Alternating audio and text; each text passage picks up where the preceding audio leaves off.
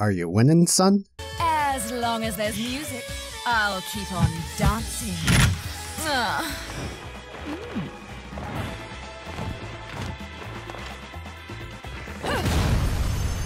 Do you naughty little angels deserve a good spanking?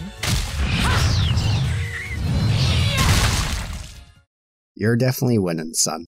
Beautiful. When it comes to games that are simple, pure fun, you can't do much better than Bayonetta. We all have that game that even with a backlog of unplayed games to go through, we end up returning to an old favorite instead. Since it came out on PC a few years ago, Bayonetta has been one of those games for me. I have a bunch of games that I want to cover for the channel, and I will, but I just recently had a hunkering of returning to Bayonetta, so I thought, why not do a video on this incredible game while I'm at it? Bayonetta is a game that's easy to learn, but extremely difficult to master with a complex combat system with plenty of depth. It also features one of the most likable and memorable game protagonists around. Well, Kitty, what do you think we should do? He's hurt you, has he? Well, we can't be having that now, can we? Bayonetta is nearly unmatched in the character action genre, a genre that was kickstarted by its director, Hideki Kamiya, the director of Devil May Cry. Bayonetta is one of those games that you'll come back to over and over again to replay, seeing how much better you could do, tackling new challenges, trying new weapon combinations. And one that's always on hand if I want to play something when I don't know what to play.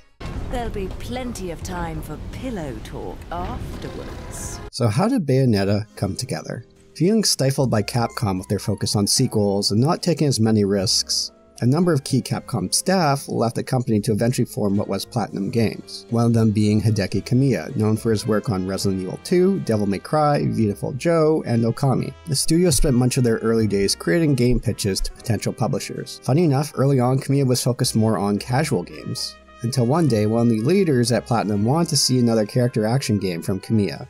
Assigned to play to the strengths of the studio, as many staff at Platinum had worked in the space in the past, they decided to make a character action game. This time, however, they wanted to change it up with a female lead, or in the words of Kamiya, a sexy and amorous female character. Never change, Kamiya. The name Bayonetta comes from adding a feminine twist to the term bayonet. Sega was looking for a character action game and would eventually settle as a publisher for Bayonetta, so they got to cranking out a prototype to get things rolling and get a feel for how the combat would be. It's really interesting and fascinating to watch this footage here.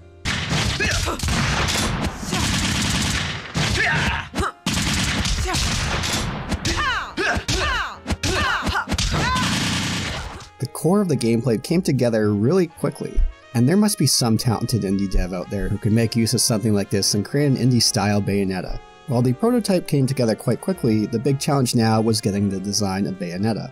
Looking for a woman's touch, Kamiya chose Mari Shimazaki to design Bayonetta. They went through many iterations of what Bayonetta looked like. The two main points from Kamiya was that Bayonetta was a witch, and to have her black to go with the witch theme. When testing out, they did have a struggle with the dark color in her hair, making it difficult to play. It was difficult for players to gauge reactions from Bayonetta's movements. They tried different hair colors, but still couldn't find something that worked. Eventually, Kamiya went back more to the original designs, and started to focus more on what worked there. The hair was still an issue, but to solve it, as a witch with magical powers, they decided to have her hair as her clothes, and they found that did the trick. Shimazaki started to add a whole bunch of little details to help Bayonetta stand out, and had a lot of freedom on that front, and ended up now with the iconic design of Bayonetta. Well, mostly. Where did the glasses come from? Kamiya wanted glasses to give Bayonetta a sense of authority. What started out as a joke turned out to be that everyone on the team loved it. However, the voices of God, as Kamiya says, I'm guessing Sega here, didn't want the glasses, and there was a lot of back and forth, but Kamiya and co eventually winning out, and thank goodness for that. It's so weird to look at images with Bayonetta without glasses. It's like seeing someone in real life that you've only seen with glasses, and then how they look without glasses. It's just wrong. Which leads me to asking, how many game protagonists actually wear glasses? And to be clear, glasses, not shades, sunglasses. There's Bayonetta, there's Gordon Freeman. As far as playable characters go, you have Luca from Chrono Trigger, you have Quistis from Final Fantasy VIII, Jeff from Earthbound, and you have other odds and ends with the supporting cast wear glasses, Nico in Devil May Cry 5, Otacon. Man, there's not really a whole lot when it comes to characters with glasses in games, especially at the protagonist level. Do leave a comment of other playable characters with glasses, and I'm again talking about more reading glasses as opposed to shades. Oh, and on that note, glasses were added to the rest of the main characters as well. On that note of the cast, Bayonetta has a small, extremely strong cast of characters. Let's first start with Bayonetta herself. Don't fuck with a witch. Bayonetta to me is just one of the most likable characters in gaming. Plus, any character that makes Smash Bros. Succeed is a-okay in my book. It could have been so easy for them to just come up with a female version of Dante, but they didn't. Sure, they do drop a few Dante references here and there in the game. Flock off, featherface. Let's rock, baby! But Bayonetta stands on her own with her design and personality. In many ways, I think I enjoy her overall more than Dante. She's likable, she's extremely feminine, she's attractive, she's competent, she can handle her own, but she isn't flawless, and she goes through numerous setbacks throughout the game. Not just this undying, but in the plot as well.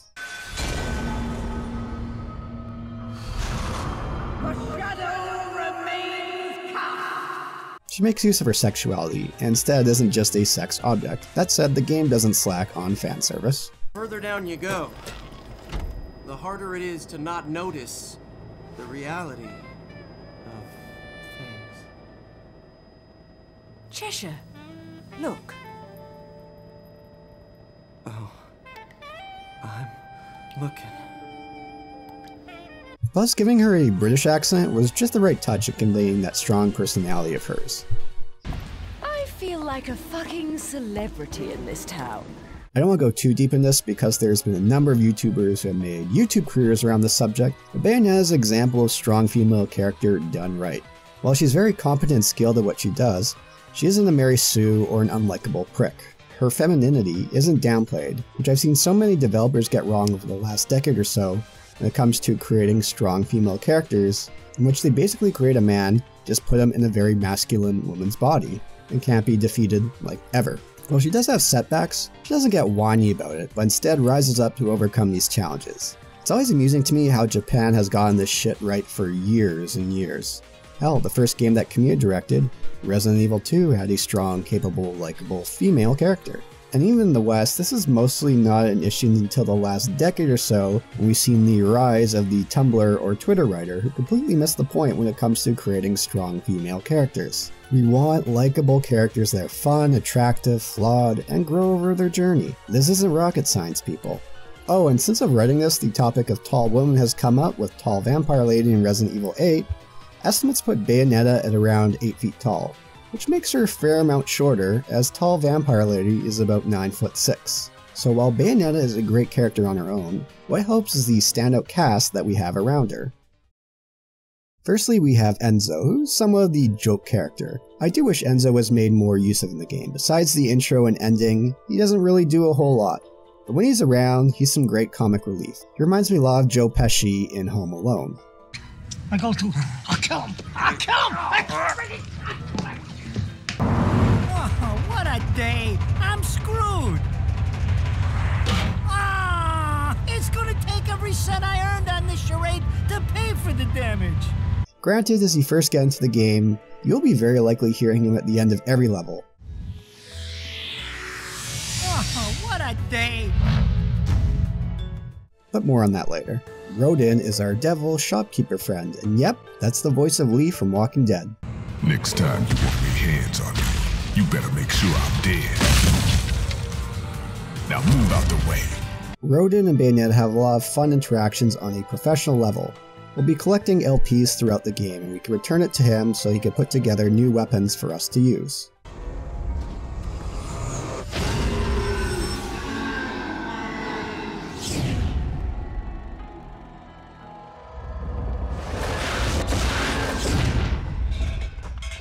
This took a bit of pounding to shape, but the workmanship's solid.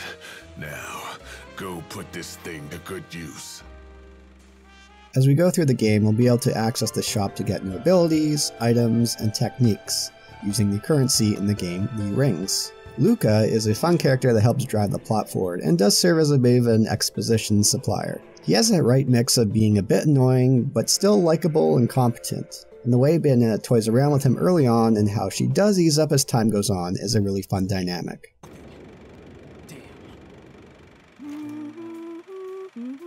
What the? I've often seen a girl without lipstick. But lipstick without a girl? Most curious, isn't it, Cheshire? What about you? You really think I'm gonna let myself be seen in public with a girl looking all beat up like that? Oh.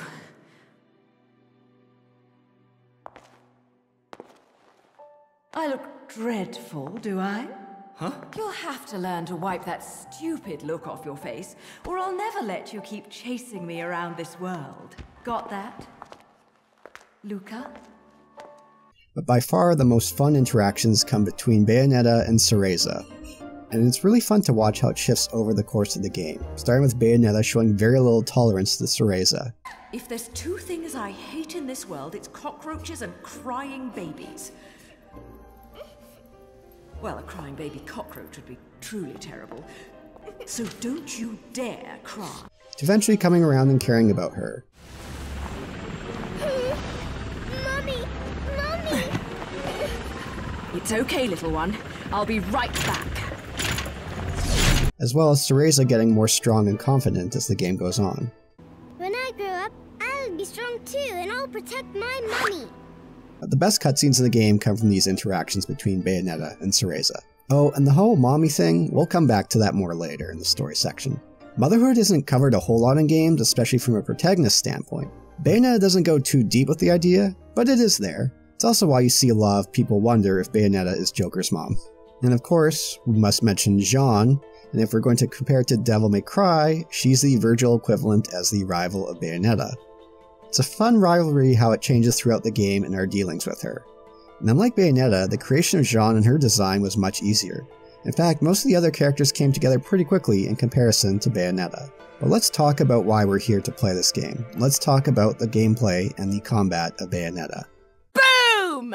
Amongst the various character action games out there, Bayonetta's combat stands as one of the best combat systems. It's interesting to look at the past of Kamiya's team here, from Devil May Cry, Beautiful Joe, and Akami, what the team pulled from these areas, and what new additions they made to create the combat system of Bayonetta. One of the main goals of combat was to focus on the feminine through the movements of Bayonetta. The team had several dancers addition to base Bayonetta's movements after. The funny thing is, the last edition was late, didn't listen to the music that was provided for her to dance to prior to, but danced to it on the spot. It was Maiko Uchida who delivered the motion of Bayonetta and who they went with.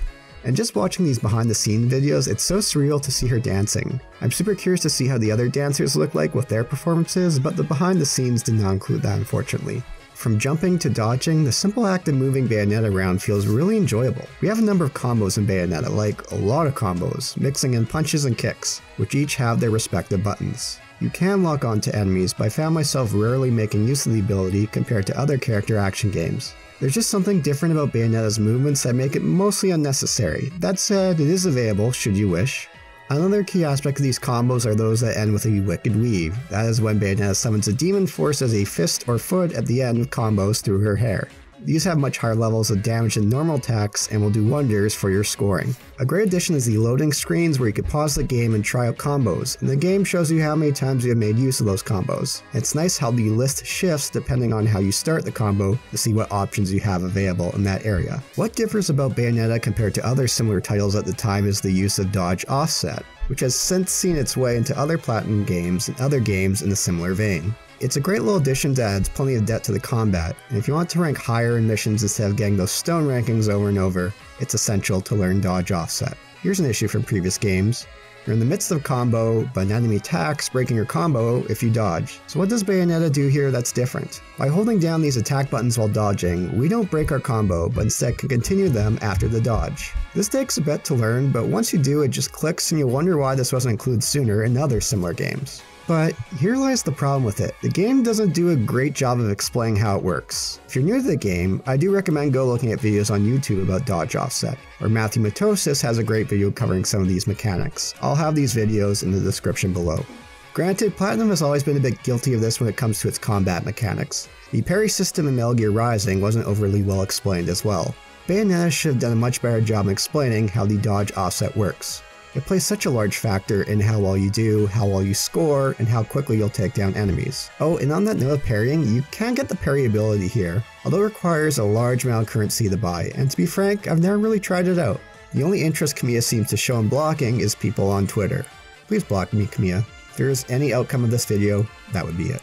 To talk more about dodging, we have a single button devoted to it instead of the lock on roll or jump style for Devil May Cry when it came to dodging. It works really well and again feels elegant and fluid. We have plenty of warning of enemy attacks, so it's never a case of enemy comes off screen and hits me. It's similar to a lot of character action games where you won't be hit off screen unless you could see them.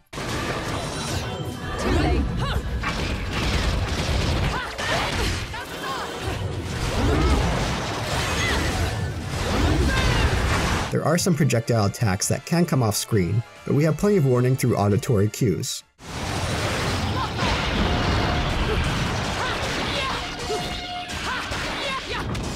The game is always fair on this front, which I really appreciate. Never did I really feel something was cheap or unfair, but instead it was my fault. If you dodge at just the right time, you'll activate Witch Time, which slows the world down around us and can rack up some serious damage and combos. Unlike Beautiful Joe, it's a correct dodge that activates slow motion, as opposed to enabling it ourselves in Beautiful Joe. Well, that's partially true, as there's an ability we could buy from the item store later on that allows us to activate Witch Time at any point at the expense of our magic gauge. So what is this magic gauge for? Well, the main use will be for our torture attacks. Build up that meter and we'll be able to make use of these attacks. Each one is unique depending on the enemy type, and they get pretty creative with them.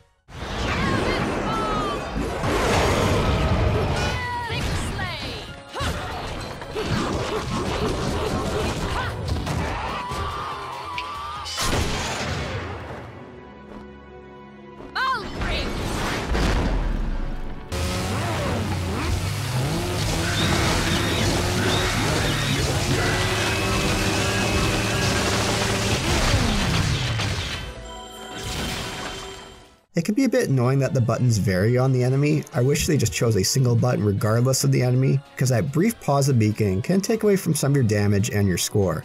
You can unlock some abilities from the store for a pretty penny to make use of magic gauge in other areas. For example, making a replica Bayonetta, sending out bats, and more. We have a large variety of weapons that we can make use of in Bayonetta. As we progress through the game, we will collect LPs that we could give to Rodin to make into our weapons. There's a nice variety of what we have available to us. Some we could set to our feet or hands, some just our hands, and some just our feet. While the game's combos more or less remain the same regardless of weapon choice, the weapons we have will have different impacts depending on what you choose and where you place them. You could switch between two weapon sets in real time, or you could simply go to the menu and switch out options. For example, I love to make use of the whip to stay airbound and bring enemies towards me before switching to my other weapon. This gives you many different combinations and styles that you can make use of, and one of the reasons why Bayonetta is so replayable. Oh, and that music? They went for an early 70s pop with a mix of jazz feeling to it. In other ways, it also feels very influenced by musicals, and it works extremely well for fights, and the game in general. Plus, the use of Fly Me to the Moon is a great touch as well. What about the scoring system in Bayonetta? It differs quite a bit from Devil May Cry, where there's no DCBAS system on the screen during combat. It's not as clear as how it actually works, and I did have to look it up in order to get a better idea of it. It is a lot more forgiving though. To get higher scores, you'll need to keep short amounts of time in between attacks, make use of your dodging, your dodge offsets, witch time, wicked weaves, and torture attacks. Continuous punches and kicks will create diminishing results, but making use of wicked weaves will reset this. Hence, it's why you really want to spend some time learning dodge offsets so you can land those earlier. Once you get an understanding of the combat and the scoring system, you'll be spending far less time button mashing, instead pressing and holding, then moving to the next attack, dodge offsetting, and continuing. It's once you understand this, you'll move away from the stone awards to higher rewards at the end of the level. As well as getting a final ranking at the levels, we'll also have ranks throughout the level. These areas are versus, areas of combats in the levels, which you'll be ranked for right away after a fight. It's a nice little change, and you get to see how you did right there and then. As well, the final ranking of the level that adds up all these other scores, which also depends on how well you did in these areas, how many deaths you had, item uses. Oh, what a day!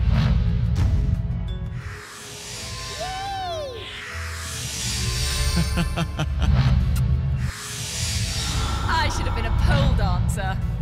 So the ranking system Bayonetta gives a great incentive to replay the game to see how much better you could do with your scores. So with all that talk about combat, let's talk about the enemies. A great combat system needs great enemies. So how does Bayonetta hold up?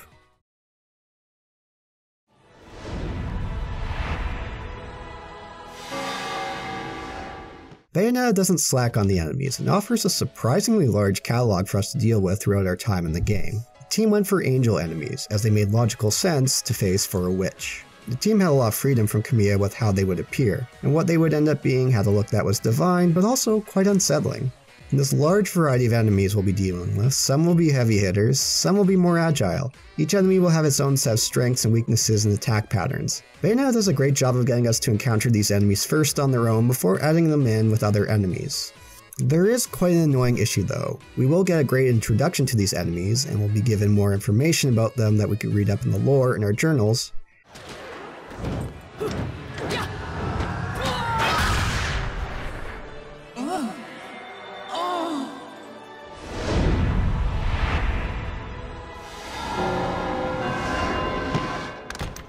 But each new introduction to an enemy will have them strike you right away, like right as we get back to control, so be ready to dodge. It is kind of an odd choice.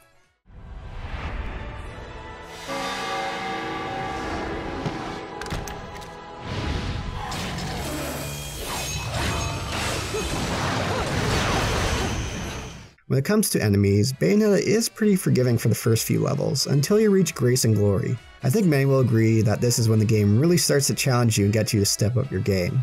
They're unrelenting and will take you down quickly, so you better have a good understanding of dodge offset by then. Before we talk about the bosses, because they're always the highlight of these character action games, let's talk about the levels in Bayonetta. One thing that Kamiya mentioned is that he played through Devil May Cry 4 as part of his research when creating Bayonetta, and this really shows in the environments. He wanted to go for a look that feels European while still looking like no place on Earth, and I think they nailed it. These designs were led by Akumi Nakamura, who you'll best remember as the lady who captured the hearts of people around the world at E3 2019. We are making a new kind of action-adventure game. It's spooky. But she took a lot of influence from Italian architecture, and the end result does feel very European, and yet feels like no place on Earth would be like it. We won't be spending all our times in areas like this. In fact, the game does get pretty experimental and abstract in certain areas, so there's always something new to see and explore. While the game does reuse some areas throughout, it mixes them up enough to keep us on our toes and guessing about what's coming next. Of course, we also have plenty of secret areas to find. These will offer you some combat challenges that will get you out of your comfort zone. They'll really push you in regards to coming up with solutions to help beat these challenges.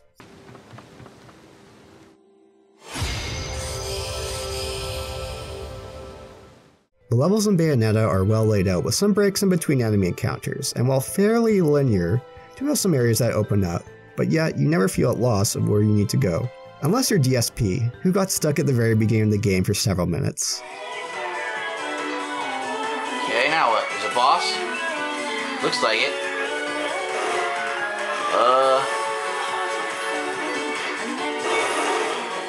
Are you shitting me?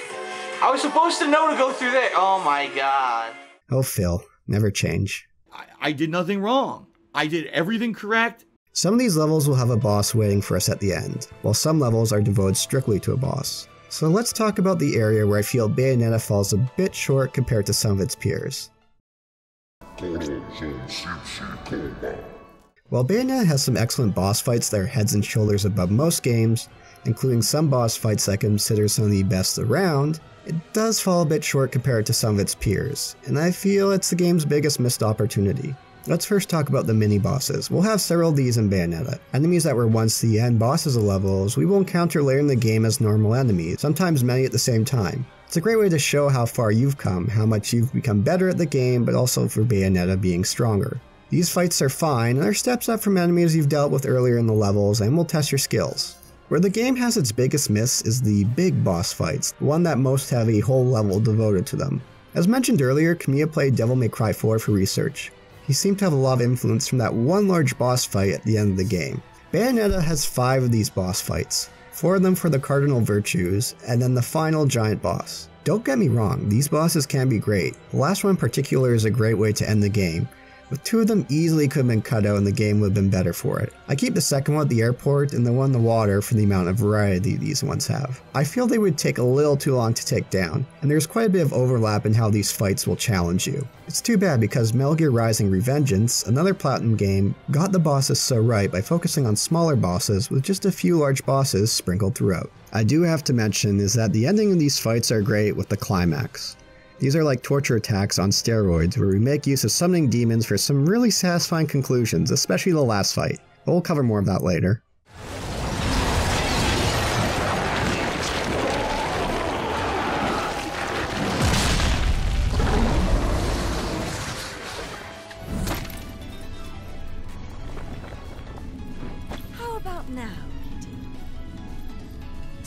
not enough, you say?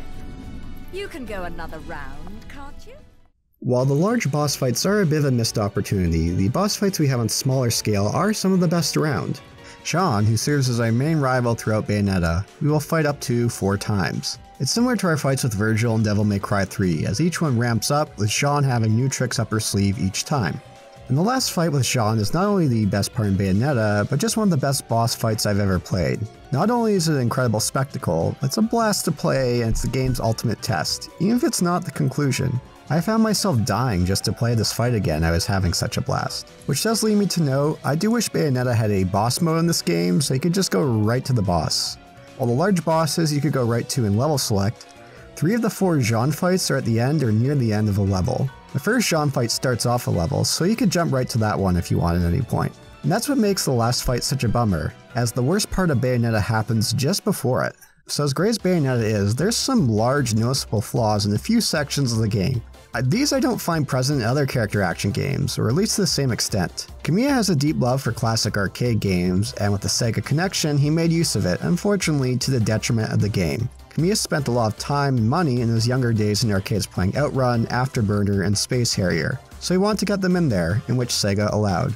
I can get what they were going for here as a bit of a palate cleanser to give us some variety and breathing room. Firstly, there's the highway section as a palate cleanser, but it goes on way too long. I could see why they went for it though, since they put it in, might as well get their money's worth and time out of it. The problem I had, I'm sure many others will agree, is I just want to get back to the combat, which is the strengths of the game. There's a brief section later in the game where we play as Jean that's like this, but it's much better. It's much more concise and feels more in line with the game. And then we have the Space Harrier section. Like the highway section, this stretches on way too long. Unless I missed in the options, you can invert your controls here. Moving the joystick up moves you down, which is really annoying. What makes this section of Bayonetta so frustrating is what follows is the best part of the game. It's the final fight with Jean. Again, if Bayonetta had a boss select mode, this wouldn't be an issue, but the fact that this section gets in the way of one of the best boss fights ever is incredibly frustrating. There is a little turret section near the end of the game that again tries to change up the pace a bit, but ends up being more of a frustrating experience than anything. On a lesser note, Bayonetta does make use of QTEs, and while annoying, it was the style of the time, and there's not a ton of them that are instant death. And if you do, you can just go right back to it. To me, it feels like something that the voices of God want to see in the game as opposed to Kamiya implementing it himself. There are some odd checkpoint locations as well. For example, the third Jean fight, if you go to the secret area, you have to go through these turbines, and you die against the fight against Jean, it will put you right there and have to go through the turbines again, as opposed to the area just before Jean. There's a few moments like this in Bayonetta that are just utter head scratchers in the oversight for them being present in the game, because everything else is so good and well polished. And finally, one of the other major issues that the game has comes from cutscenes. So let's talk about the cutscenes and the story now. Don't fuck with a witch. To start right off, the cutscenes of Bayonetta are well directed, contain lots of great character interactions, and some great action. They were directed by Yuji Shimomura, who has also directed the cutscenes for Devil May Cry 3 and Devil May Cry 4. There's this really funny bit from the documentary about the making of Bayonetta, where Kamiya talks about how well Shimomura understood Bayonetta as a character. 下村さんの名言で僕忘れられないのが、ベヨネッタのメガネは彼女の下着も同然だから絶対に脱がすなっていう。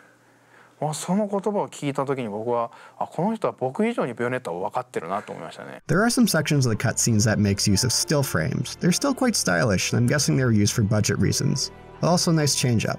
So, what are these issues I have with the cutscenes? There's a number of them that could have been cut down by a third, and some even in half. For example, there's one near the end of the game where we get an exposition dump from the villain that's about 10 minutes long. It just goes on and on with nothing really happening. Sure, Metal Gear Rising did the same thing with Senator Armstrong at the end of the game, but he didn't just stand there and talk. Plus, he was just so damn charming. Nanomachine, son. Whereas Boulder, the antagonist in Bayonetta, just doesn't have that charisma beyond looking like David Bowie. So in regards to the story of Bayonetta, it's got some pretty deep lore, and I can't say exactly have a solid grasp on it. There's quite a bit to dig through in these notes and journals. I will mention I will get briefly into some spoilers here, but nothing too much. You could see the influence of the Divine Comedy by Dante, which also makes sense with Dante and Virgil in Devil May Cry, and a book that will come up again in another video soon, of Paradiso, Inferno, and Purgatory. So for the story, Bayonetta has forgotten about her past after being discovered buried in the lake, only remembering that she is a witch. 20 years ago, you woke up stuck in a casket at the bottom of a lake. All you can remember is that you're a witch. What starts as a MacGuffin hunt slowly turns into Bayonetta remembering more and more about her past, just how important of a role she plays and what is going on. The game does have an interesting intro of giving us exposition while we're playing, but I found it hard to focus on the exposition while focusing on the combat. From the records of time, there once existed two European clans who served as overseers of history for the powers that be. The Umbra Witches, dwellers of the darkness, and the Lumen Sages, controllers of the light. We'll meet up with the characters I discussed at the beginning of the game as we start to piece things together and gain a better understanding of what's going on. We'll learn more about the past of the Umbran Witches and the Lumen Sages, and the part they played in the world of the past, and how Bayonetta was a child of star-crossed lovers, something that was forbidden between a witch and a sage. Then allow me to face the outcast. None! Helen Kiadagat! The child is of impure blood! Throughout the game, we'll keep hearing about Jubileus from our enemies.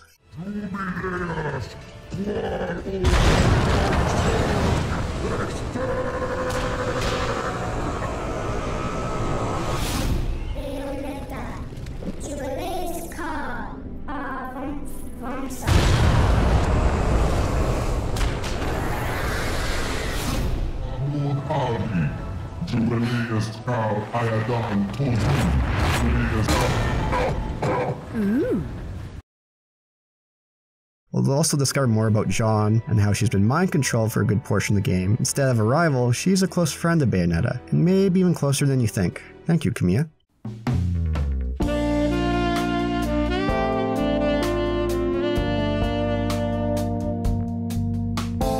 And the game ends us with defeating Jubileus by summoning a demon and punching her into the sun.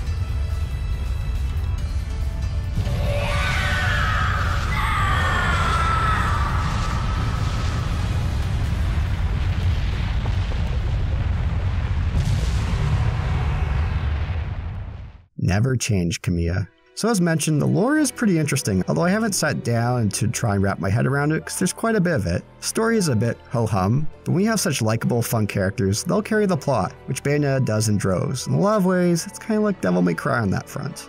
So like any good character action game, Bayonetta is incredibly replayable with a number of ways I covered earlier. Trying out different weapon combinations, getting better score, and you can unlock Jean, you can unlock Rodin as a secret boss, which takes quite a bit. As well, you unlock higher difficulties. And this is where the game will really test you. There will be different enemy placements than before, the enemies being much more vicious and relentless. Shit, I couldn't even defeat the first Jean encounter on hard mode, so good luck. So that is Bayonetta. It's an incredible action game, and one of those games I return to time and time again if I'm not sure what to play. This isn't the end of the series, however. While Bayonetta sold well and was well received, Sega decided to scale back on titles it published. As a result, Bayonetta 2 became a Nintendo exclusive and was released in 2014. I'm sure it will remain that way, although there are ways around it. And what about Bayonetta 3? It was first shown on December 7th, 2017. There's a Twitter account devoted to the daily status of Bayonetta 3. As of writing the script, it's been 11,172 days with very little peep about Bayonetta 3. So, who knows when we'll see it and what's been going on. So if you haven't picked up Bayonetta, you really should. Since it launched on PC back in 2018, it's frequently on sale and frequently bundled with another excellent title from Platinum Games, the overlooked Vanquish. So I hope you enjoyed this video on Bayonetta. It's something a bit different than what I've usually covered so far on this channel, but if you liked it, let me know. I'll still mostly focus on immersive sims, survival horrors, Metroidvanias, but sometimes I'll see where the wind takes me. I do have a Patreon that I just started up if you're interested. You get access to videos early, be featured in credits, get access to my weekly newsletter style posts, you know the whole shebang with YouTube, interact with that wacky algorithm, like, subscribe, comment, check out social media, Twitter, Discord. Have a great day everyone. Boulder Punch out.